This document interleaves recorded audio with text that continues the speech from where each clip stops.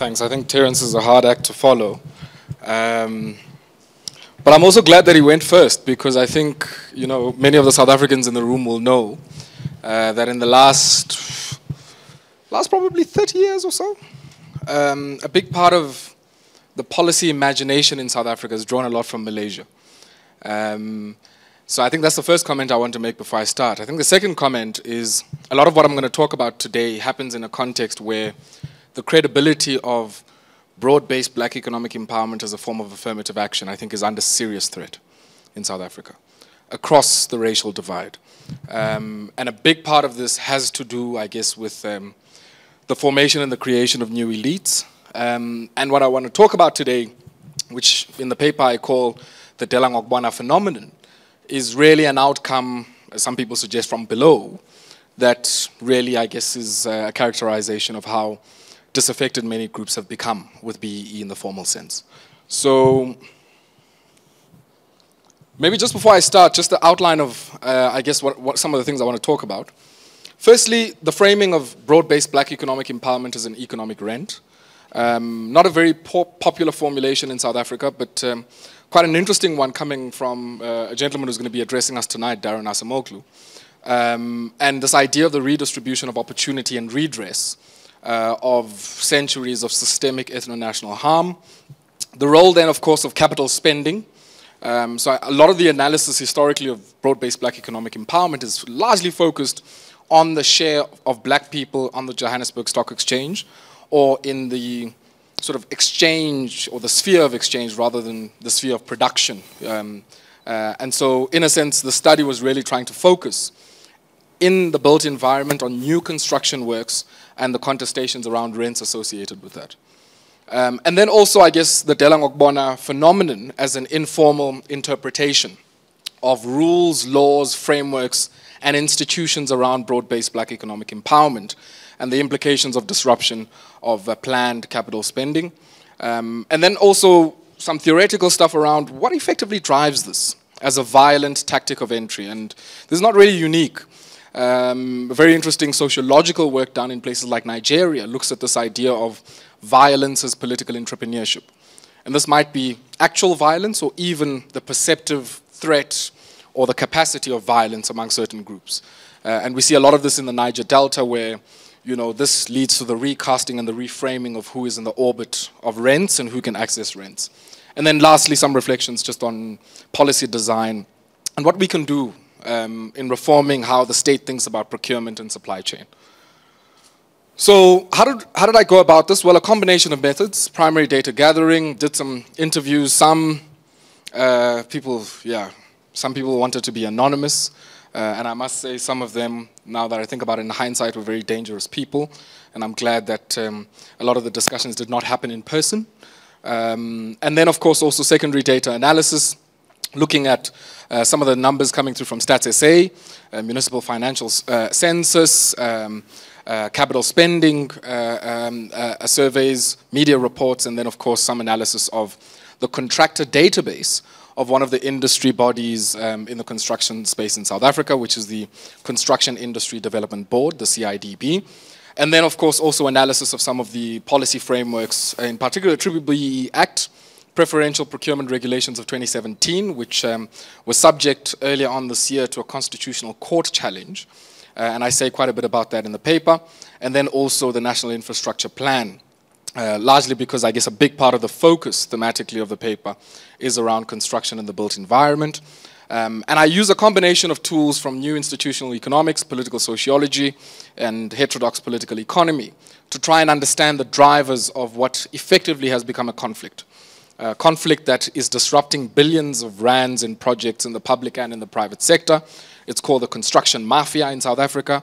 I'm not too happy with that formulation of a mafia, because I do think there's a diverse shade of things that are being done, and maybe what is only common is the tactics of work stoppages, disruption, and so on. But very, very different depending on where it is that you are. Okay, so, I mean, I'm not going to go through all of this in a lot of detail, but really this is just the theory around economic rents in the literature. And I think it's quite clear, depending on which type of literature you look at, that rents are seen in different ways. often when we talk about rent seeking, and a lot of the sessions in this conference, you know, quite disparaging, I guess, of this idea of economic rents in general. Also interesting that a lot of the discussions that would follow the sessions would always say, yeah, maybe we need a political economy approach. And part of the difficulty of a political economy approach is that, you know, there has to be some assessment of the value judgments we're making about certain economic phenomena. And it's never always, hey, that's good or that's bad, or, you know, there are saints and there are sinners. But effectively is about context and how that matters. And I take a framework that says, well, not all economic rents are bad. There are actually forms of productive and developmental rents that, yes, might be a subversion of the price mechanism as an allocator of resources, but effectively are aimed in a transitional society in achieving particular outcomes.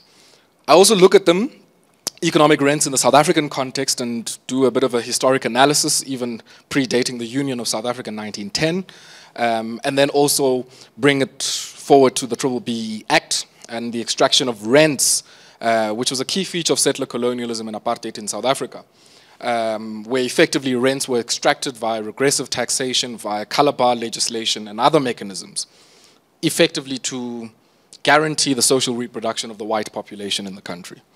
And so, in effect, you know, that's some of the stuff that I talk through. But I think South Africa also is an atypical example of what, you know, and I think this discourse has become quite popular in the US of late, drawing on the work of Cedric Robinson and others. This idea of a racial capitalist society, right, where racism is a central feature of how capitalism takes root. And in many ways, you know, this draws on the work of Bernard Makubane, who speaks about this long before Cedric Robinson in his work. But also, BEE then is a response to this received or inherited framework of racial capitalism and is about subverting it in a very meaningful way. It's about promoting economic unity in the society, protecting a common market, promoting equal opportunity and equal access, but also ensuring that there's a spread in access and control of productive assets among those who historically did not have access to that. So it's important to frame this because I think before we even get to what elements of BEE there are, to understand that BEE actually is an economic rent. And the idea is the focus has to be on equity ownership, yes, which has been a big part of the literature and the focus and what a lot of people are disaffected by. But also it has to be about enterprise and supplier development, and a critical part of that is preferential procurement, which is at the center of the paper, management control, skills development, and socioeconomic development. Now, preferential procurement is a distinct element, I guess, to this first part here, which is equity ownership. In a sense, it's about providing for categories of preference to designated groups, and I'll come quickly to what those designated groups might potentially be, in the allocation of contracts, and of course assisting them to be protected and to advance the interests of these categories of persons. Now, the expectation in the procurement sense is that this is in the public sector. But increasingly for private firms who need certain things from the state, it might be licenses, it might be, you know, regulation, it might be, you know, subsidies, concessional finance, and so on. There is an explicit expectation that they comply with the BBBE Act, and in particular, the elements around enterprise and supplier development. Now, as you can see here, this is drawn from Section 9 of the Preferential Procurement Regulations of 2017. Now, you can see here, this idea of subcontracting is what, in a way, sets the stage for what I call the Delangokbona phenomenon. It's distinct from me getting a minority equity stake in an existing business, but this one is about saying any new project that happens that is above 30 million, and in some cases, as the Office of the Chief Procurement Officer in the National Treasury says, not only those that are above 30 million, but any project where feasible has to ensure that there's subcontracting to advance some of these designated groups. And you can see these groups there. It's what are called emerging micro enterprises, so that's the EME, and then qualifying small enterprises, and those are defined by turnover thresholds. And effectively, the whole idea is around there have to be 51% owned by black people or 51% owned by black people who are youth, who are women, who are people living with disabilities, or, and this is the spatial dimension, black people living in rural areas or underdeveloped areas and townships. And townships, of course, are peripheral areas in the urban space, similar to favelas or barrios and so on. Now, of course, this is then the basis of some of the violence that I'm going to touch on shortly. But I argue that a lot of this violence on sites where people come in, bring AK-47s, disrupt construction sites and so on, occurs because of 4 related reasons. The one is the relative economic and political payoffs of an environment of lack of consequence of some of this extortionist action. And that's related also to this idea that Douglas North and many others put forward, which is unlimited access orders, which are, I guess, many of the underdeveloped countries in the world. This idea of a state that doesn't have a secure monopoly on violence, in the sociological sense, creates opportunities for contestations around the orbit of rent distribution. So how rents are distributed in whatever framework is then open to contestation, reframing, and continuous negotiation and conflict. Similarly, the persistence of what Peter Eke, a Nigerian political scientist, calls the distinction between the civic and the primordial. And I think this is quite interesting in South Africa because, one of the cleavages is not only the racial cleavage in South Africa, but coming as we do from a system of ethno-national forms of indirect rule, this specter of tribalism is also something that is quite big. And I know tribalism is a very lazy term for me to use because the whole notion and idea of a tribe is a colonial imposition. But let's work with it for now because in a way, what this speaks to is this idea of non-capitalist forms of power bases that are a distinguishing driver and a feature of how this contestation of rents happens. And this is why this phenomenon is distinct in KwaZulu-Natal as compared to maybe how it finds expression in Cape Town. And then the last comment, of course, is this issue of economic concentration in particular sectors and the perceptions or even the reality of significant barriers to entry into key product and service markets create some challenges. And all of these seen as a whole influence whether or not informal interpretations of BEE. Now, if I go back here, this is the formal framework, right? But for us to opt for a violent framework is determined by a combination of these 4 factors. Now, let me maybe start just with the 4th factor around concentration. One of the things I did in the study was to analyze the CIDB contractor database.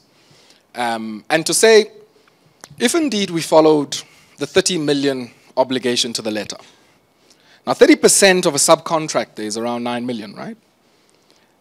But in order for you to access that, you need to have a CIDB grading of a certain level, which introduces a chicken and egg problem. You have to have done construction works that qualify you for at least a value in your work plan of around 9 million rand or so. Now, the database then shows us how many contractors actually who are registered with the CIDB, because you have to be registered with CIDB to get a contract. How many of them, spatially, would be level 1 contributors? So would be, 51% or more black-owned or more, and how many of them, especially in selected cities that fall outside of the core of, say, Johannesburg and Cape Town, would actually qualify for this? Now think about it. This has to be somebody, ostensibly, who is CIDB grade on the y-axis there, 6 and above. And you can already see there that very few in Nelson Mandela Bay and Mangaung in particular, and those are Bloemfontein and Port Elizabeth, would actually qualify for that type of work. And this introduces this idea of a spatial distribution of who can potentially benefit, which is an issue I'll come back to a bit later. But also, if you look on the right-hand side, which is a quote that comes from the Competition Commission's concentration report that came out last year, it's also important that we think about in the built environment what type of works we're talking about here. So the graph on the left is a composite of all categories of construction work. So building, civil engineering, and some of the other more I guess, accessible so far as lower barriers to entry are concerned, categories of construction works.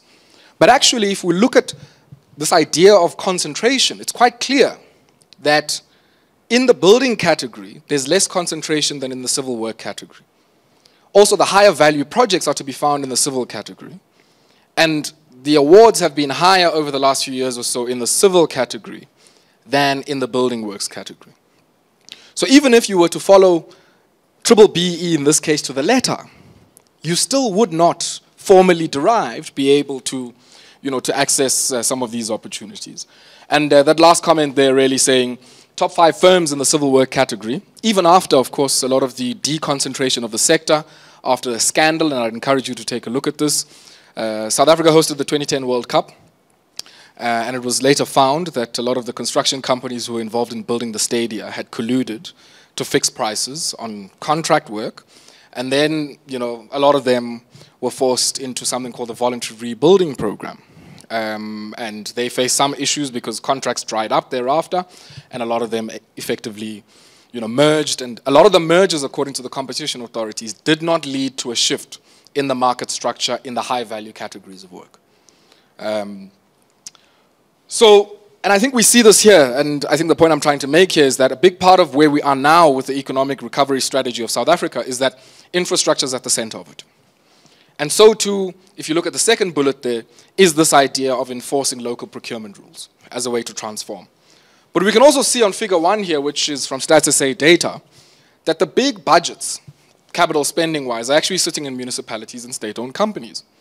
So national and provincial governments really don't have a lot of money by way of big budgets for construction works, which is where the contestations are being fought over. But similarly, if we look at this graph, these 2 graphs here. Now, the one at the top is looking at all the metros. So you've got Buffalo City Municipality here, formerly East London, Cape Town, Johannesburg, Tshwane, formerly Pretoria, Ekurhuleni, which is probably the industrial center, eThekwini, Durban, Mangaung, Bloemfontein, and Nelson Mandela Bay, which is Port Elizabeth. So those are the big metropolitan municipal areas. And this is how much they've spent on new construction works between 2017 and 2020. We can already see around 2020 or so, or 2019 and 2020, massive declines in how much has been spent on new construction works. And similarly, if you look at the SOCs, if we take out Eskom, one of the interesting things is that we haven't seen this phenomenon of Delangokbona in Eskom. We've seen other forms of mafioso tendencies in Eskom, but they've been rather distinct from what we've seen here. And it's quite clear that if one looks at the compound annual growth rate of a lot of this between 2015 and 2020 in the SOCs, that a lot of them, as the people expected to spend the big money, actually have not been doing so. Some of it is explained by state capture, and some of it, of course, is explained by the weakening and, I guess, the gutting out of capabilities inside of the SOCs. So let's take a look at this Delangokbona story. So it starts in 2014, business forums and youth groups. That's the form organizationally it takes, right? And what it does, if you look at 2017, it's the start of site invasions. But also the site invasions occur in a way where there's continuous engagement, dialogue, and negotiation with some of these authorities here that are engaging in this work. Primarily eThekwini, which is where a lot of this starts. Of course, later on, there's a rebranding, and I'll say a bit more about that in the next few slides or so. How many more minutes do I have? 2, 3? 3, okay. Now, how do they work? Well, the first thing is that, they come on site, as a Sanral executive once said, arrives in a bakkie, fires shots in the air, demands their share, burns equipment, pushes workers in front of moving traffic, and really very disruptive. But who is doing this? In many cases, it's a coalition of what I would call the disaffected. So former military veterans of the armed wing, in particular of the governing party, Mkondo Wesizwe, minibus taxi operators, funeral parlor entrepreneurs. Interesting story around the funeral parlor entrepreneurs. Many of them were saying, we don't want South Africans or black people of Indian descent to bury people in many of the black rural areas. So as I said, the cleavage is not only between black and white, but there's also an intra-national type of cleavage that is emerging. And of course, there's a political dynamic to it. So if I can quickly go to this slide, or maybe let me go to this quote before I go to that slide. The president of Delangokbona speaks quite interestingly about the origin story of this phenomenon. He says, you know, a lot of them used to be hitmen, right? Armed guns for hire. And they effectively realized that actually the payoffs from criminality relative, you know, to more formal mechanisms that they could access via state procurement were probably much riskier. And so effectively they needed a piece to capture the pie of what was coming out of the preferential procurement framework. So this was a response intentionally to state policy. But similarly, what we see here in 2017, if you go back to the timeline I shared earlier, the disruptions start a lot earlier, and in starting, the negotiation also happens. But the negotiation happens alongside disruption and violent disruption. So there isn't a sense that we're violent and then once we brought into the orbit, we stop. But actually the violence continues even where, as you see here, Sanral signed some of the maintenance contracts with grade 1 civil engineering companies, which is the lowest grade you can get. Just a last comment, just before I wrap up. I think there is a big element to this that is linked to the fratricide and the disunity inside of the ANC. And if you look at this particular poster, following the exit of former President Jacob Zuma, if you look at the bottom of the poster, all of these groups that are engaged in this Delangokubona phenomenon are effectively very much a part of the campaign, 100% behind Msholozi, which is what Jacob Zuma is called, or hands off, and this is the president or the champion of radical economic transformation. But also it leads, as the last bullet is saying there, to a very, you know, decentralized and quasi-federal interpretation of what is effectively national policies around redistribution. And that presents big question marks around this idea of a unitary state. So what do we do? I think the first issue really is around policy design and execution. And I think a key part of it is around the ambiguity that creates scope and space for these informal adaptations. And what should we ideally be doing? Well, the one is to regularize the business fora, because anybody can set up a business forum tomorrow, and effectively that obscures the genuine business people who might be looking for opportunity. The second one is policy needs to define what we understand local to be. The ERRP speaks about local in the sense of the South African sense, but the interpretation of many of these groups is that local means my neighborhood or my ward in Durban. And if Murray comes from Cape Town, he should not be getting my contract. And then I think the third one is really confront this issue of the juniorization of supply chain functions. In many of the SOCs and in the municipalities who yield the largest budgets, this is the function that is often given to the most junior people who are the most impressionable, who can be influenced in order to achieve particular outcomes. And then the last comment is that our procurement system acts like we're meeting the market for the first time every single time. And so there's a big need for market intelligence to say who is in this market, what is the composition of the actors in this market, what is the demographic profile of those actors. And unfortunately, a lot of that doesn't happen in many of the organs of state that are procuring. Thank you.